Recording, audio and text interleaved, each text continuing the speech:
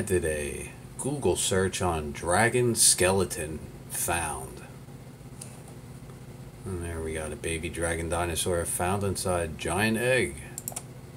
50-foot dragon dinosaur, Chinese farmers, Alberta, China, North Iceland,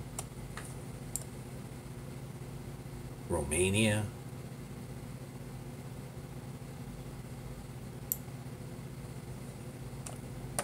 And then we did a Diablo Ceratops.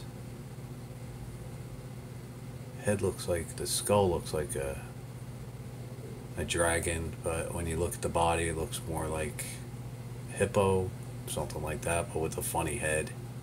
Then there was the Dressyrix.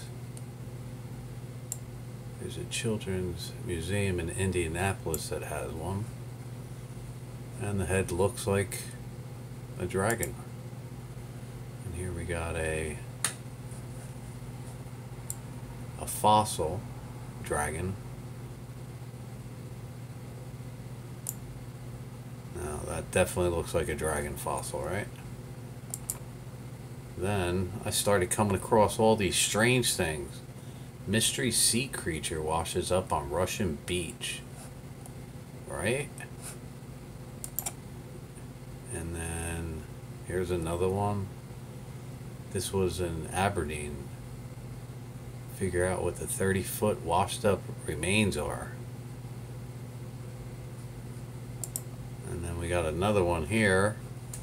This dragon skeleton was discovered in Chinese Sea. Bring it up a little bit more.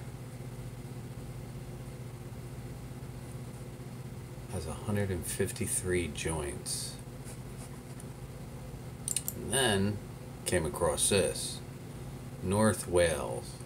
An authentic skeleton of what scientists admit must be the dragon of myth and legend has been unearthed by archaeologists in Snowdonia region. The bones are dated to be about 2,000 years. What else?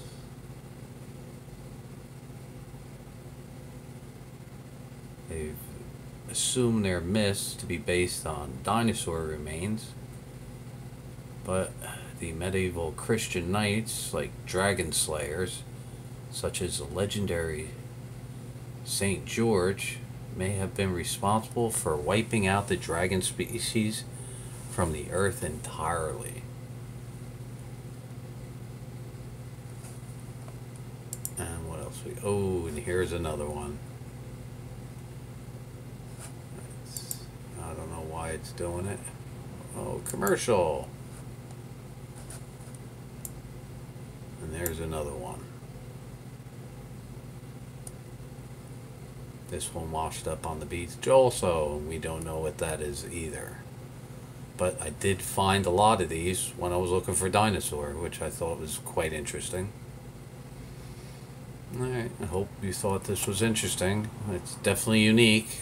I learned some stuff that I didn't know. Hey, 2,000 years ago, there used to be real dragons and they were wiped out. Us humans did that. We killed them all. Or I should say the dragon slayers did.